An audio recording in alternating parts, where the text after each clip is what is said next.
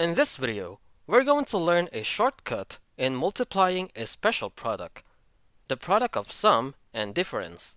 Let's say we have a plus b times a minus b. Now using the FOIL method, this is equal to a squared minus ab plus ab minus b squared. Negative ab plus ab is 0, so this is equal to a squared minus b squared. So therefore, a plus b times a minus b is equal to a squared minus b squared.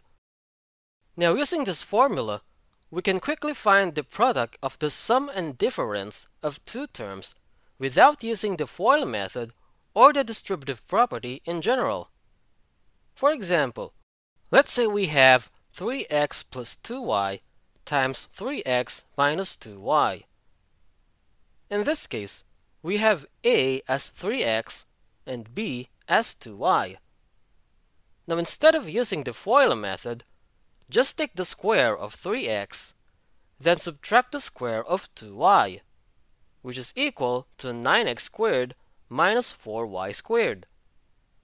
So therefore, 3x plus 2y times 3x minus 2y is equal to 9x squared minus 4y squared. Now let's say we have 2x plus 5 times 2x minus 5.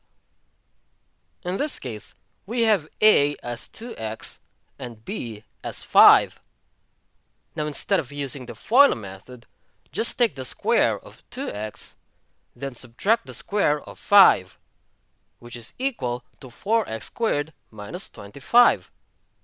So therefore, 2x plus 5 times 2x minus 5 is equal to 4x squared minus 25.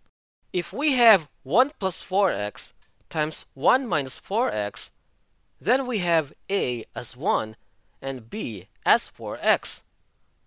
Now instead of using the FOIL method, just take the square of 1, then subtract the square of 4x, which is equal to 1 minus 16x squared. So therefore, 1 plus 4x times 1 minus 4x is equal to 1 minus 16x squared. Now I hope you get the idea on how to multiply the sum and difference of two terms by recognizing it as a special product. Thanks for watching.